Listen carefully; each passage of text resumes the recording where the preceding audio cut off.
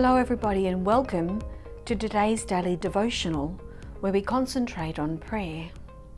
Now before we go to many of the prayers on the prayer wall today and pray for them, ask God to be with all these people who are writing their prayer intentions there, and for those even who don't write but have many on their hearts in their lives, I read a scripture that really encouraged me during the week, and I'd like to share it with you. The concept of when we're weak and we can't do very well, the concept Jesus knew about, because he said in scripture, when you are weak, I am strong. You know, John the Baptist prayed, less of us, more of him. Less of me, more of him, who was Jesus. And with the power of Jesus in our life, when he is greater, we pray that we are lesser, that we allow Jesus to be greater in our life. He can be, because we give him free choice to help us in our life. Again, you know, it comes down to free choice. God is respecter of people's choices. And so if you don't want him in your life, then he sits and stands and waits for us to turn to him. There is no limitation in him. And so if we are giving him the free choice, we're choosing to say, Lord, come into my life. There's no limitation in my life for you to work. I'm placing my trust, my utter belief in his grace, in his love, in his mercy and compassion, and trusting that God will answer my needs, my wants, my desires, my prayers for the benefit of myself. You know, God, it says in Romans, actually, chapter 4, verse 16, and I'm going to read it from two different translations. So the NRSV translation that we use very often, it states this: for this reason it depends on faith, in order that the promise may rest on grace and be guaranteed to all his descendants. For this reason, for what reason? The reason, if you read beforehand, it's the promise that is true. It's the truth of God's word. It's what he says is what he does. And if I read from the, I think it's the New Living Translation. Let me just check. No, it's the New International Version. It states this, the same scripture, and I like to read different ones sometimes because it explains it in different words so I can have an understanding. So it's Romans 4, verse 16, and this is what it says. Therefore, the promise comes by faith, so that it may be by grace and may be guaranteed to all Abraham's offspring. And they call it here, Abraham's offspring is anybody who believes in God. So therefore, the promise comes by faith. Another way I've written down actually to explain it to me, so because when I often go back and read things again, I want to understand what I thought was the understanding. And I've got here, you open the door by faith. So because of our faith, our belief and trust in God, we believe in his promises, we believe that he cares for us. And so when we bring our needs to him, we believe that God's grace is present in our life. And when we ask him to invite him more into our life, we pray that he takes that invitation up and fills us with more of his grace, more of his Holy Spirit, that he'll open the doors that need to be opened in our life. He'll come and answer the way he needs to answer. He'll come and give the way he knows will be best for us in our plan for our lives to give to us. So by faith, we put the prayers on the prayer wall. By faith, we pray for our needs. By faith, those of us who read it and pray for people as well. By faith in the true promise of God, we trust in His answer. We trust in His mercy, and we trust that He hears our cry and answers our needs, our wants, our desires for the perfect will for us in our life. Because we trust that God chooses the perfect will. So let us go to the prayer wall now, believing that our prayers, because of the power of the truth of God, will open doors. By our faith, the doors of the needs, the desires, the wants, the prayers that are put here will be answered, realized, come about. Miraculously, people will be healed because we trust in the living God, and there's no limitations in Him. So as we start, let's make the sign of the cross and ask our mighty God, with Jesus' saving power, with the power of the Holy Spirit, to be with us as we pray. In the name of the Father and the Son and of the Holy Spirit. Amen.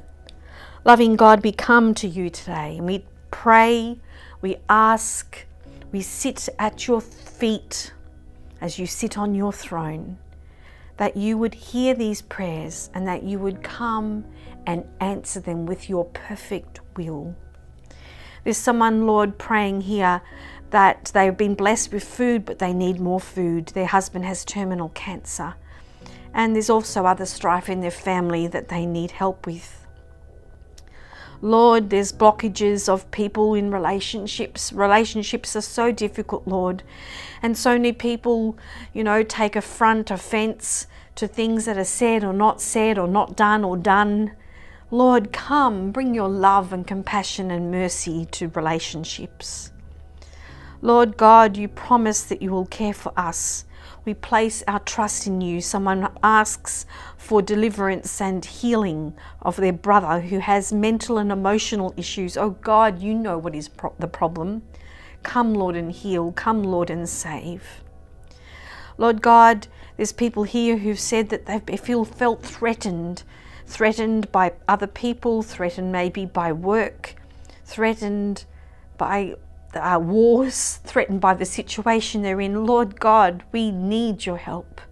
We ask you to come and stand in victory and stand guard and stand with protection all of those who feel threatened.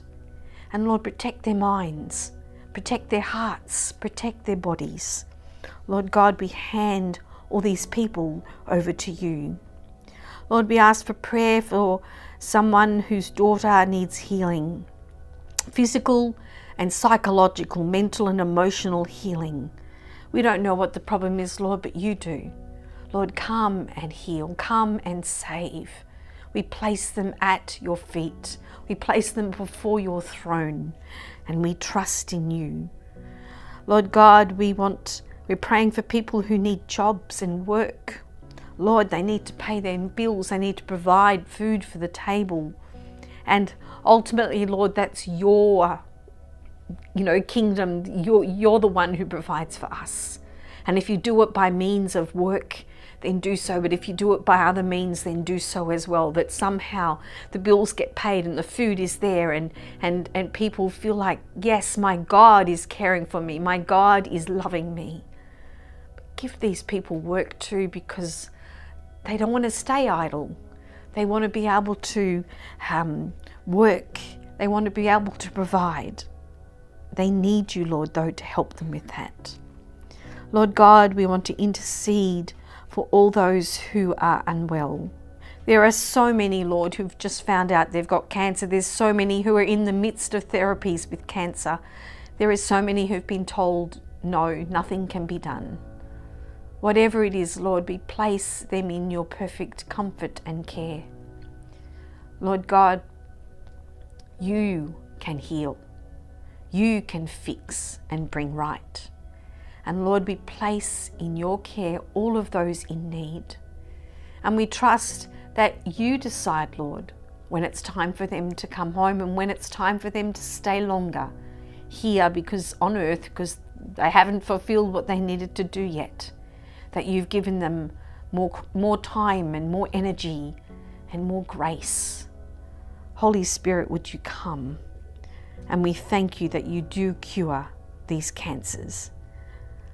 Lord, there's people who are praying, they find it difficult to trust maybe in you, God, or trust other people. Holy Spirit, come and fill them with your grace and the ability to trust, to step out just that little bit, to trust that little bit more. And then when they realize that you are worthy to be trusted and you look after them, that they would step up, that their faith would increase and they would trust you even more. Praying, Lord, for someone's hands who needs recovery. Praying, Lord, for someone's health that needs recovery, and they're praying because they have young family, children they need to look after. They're not praying just for themselves, Lord, they're praying because their family need them. We ask you right now to come and heal them, to come and restore them to good health. Lord God, we ask you to talk to people, help people in their minds, in their ability, Lord, in their emotional, mental ability, Lord, that needs healing, that needs you, O God, to be Lord of all, Lord and King. And Lord God, if you bring help by other ways of, therapies and medicine and doctors, well then do so, Father, because you've granted those doctors, those therapists, the ability to heal in many ways that they didn't know, because you showed them the therapy, you showed them the method, you invented the medicine, whatever it might be, oh God. Would you come and would you send your healing power? Lord, there's people who pray for a child. So prevalent, Lord, that those who have sometimes don't appreciate the children they have. But those who don't have, they desire a child, Lord. Would you bless them? And if it's blessing them with an adopted child, a foster child, a child that they can care for that's really not their own, then do it that way, Lord. Lord, they desire to be a mother and a father. Would you help them in that? Lord God, would you help so many people who need you, Lord. On this prayer wall, Lord, there's many that write that they're unable to sleep. They've got other health issues. They feel like they're getting depressed because of life and their conditions of whatever their existence is. Lord, come and comfort them. Come and love them. Come and show them ways and means that you, O God, can help them stand on their feet, that you, O God, can give them the comfort of sleep and rest. We ask you, Lord, O God, that you would help people who get, charged with things that they didn't do, that there's lies happening, that they're before the courts, Lord, before judges, Lord, human judges, Lord, and they feel like I didn't do it. I maybe misunderstood, or give me a second chance. Whatever it is, Lord, would you come and would you be the judge this day? Would you give them mercy and compassion and give them another chance? Oh God, we pray for the bushfires that are out there right now. Would you come and protect people and protect their properties? Would you blow the wind back upon the fire itself so it goes out? Lord, we're praying right now for the wars, all the wars, Lord, the innocent people that are murdered, that are injured, that are orphaned. People, oh God, who just are living life. Lord God, would you come and stop these wars, bring peace upon people's hearts. Lord God, only you can do this. Lord Jesus, we pray for all the people who are refugees, leaving the country they know and love just to be safe. Lord God, would you help them? Help them find safety. Help them find, peace for their families and a place where they can stay until their country is healed of everything. Lord, we need you in this world. Lord, there's so many who don't know you, who don't call upon you. We pray for them right now, our own family members, our friends, our neighbours. They don't know you. They may know of you, but they don't know you. And we ask you that you would reveal yourself to them, reveal yourself to us more. Because then we can, I pray with your grace, believe more, have faith more, push open the doors more. And we ask all of this in the mighty name of the risen Saviour and the power from the resurrection that you said that we would have the gifts of the Holy Spirit. And we ask all of this in the mighty name of the Father, Son, the Holy Spirit. Amen. So let us believe because we have a greater faith, because God's given it to us by His grace and His mercy and compassion and the gifts that He has for us. Especially what a wonderful time to ask for it in this Christmas season. This season when God gave His Son, Jesus, to us. So let us ask Him to give more of His Son, Jesus, to us, more of the Holy Spirit to us, so that we can stand in faith with the grace of God and believe. Have a blessed day, and I'll see you next week.